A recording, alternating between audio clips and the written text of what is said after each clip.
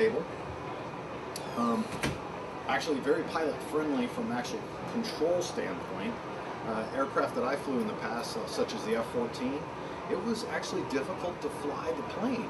But when, from a design perspective, we designed the plane a little easier to fly because now I'm asking you, the single pilot, to do multiple mission and management, including air-to-air, air-to-ground, electronic attack, limited ISR or intelligence, surveillance, reconnaissance, and limited battle space management. They are.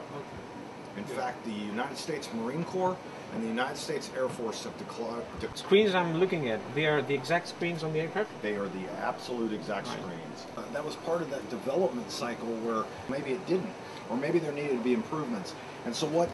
Customizing, doing something more. From a usable information source. And what they've determined is that, so to actually expand that to the largest size, I'm going to tap. The nice thing about it is every F-35 has one.